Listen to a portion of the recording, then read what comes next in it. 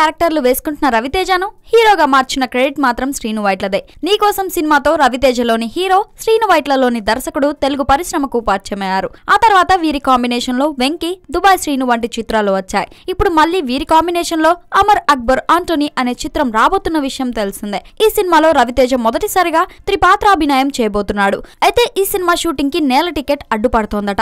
అమెరికాలో ఎక్కువ భాగం షూటింగ్ జరుపుకోబోతున్న చిత్రం అమర్ అక్బర్ ఆంటోనీ చిత్రం నిలవబోతుందని సినిమా ప్రారంభానికి ముందే చెప్పాడు శ్రీను వైట్ల. అంటే యూనిట్ మొత్తం కలిసి అమెరికాకు బయలుదేరనున్నారు. ఇప్పటికే మొదటి షెడ్యూల్ ను ప్రారంభించి కొన్ని సన్నివేశాలను చిత్రీకరించాలనుకున్నారు చిత్ర యూనిట్. అయితే రవితేజ కళ్యాణకృష్ణ దర్శకత్వంలో చేస్తున్న నేల టికెట్ చిత్ర షూటింగ్ మొత్తం పూర్తి చేసిన తర్వాతనే శ్రీను సినిమాకి వెళ్లాలని డిసైడ్ అయ్యాడట. ఇప్పటికే 80% షూటింగ్ పూర్తి చేసుకున్న నేల టికెట్ లో మరో 3 పాటలు చిత్రీకరించాల్సి ఉందట.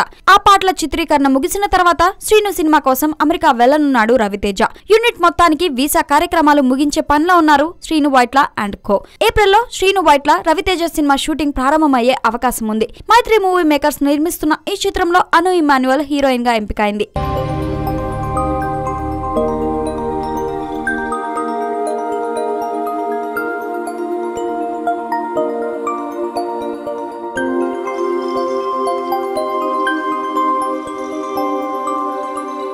ఈ వీడియో గనుక మీకు నచ్చినట్లయితే లైక్ చేయండి, షేర్ చేయండి అండ్ సబ్స్క్రైబ్ చేయండి.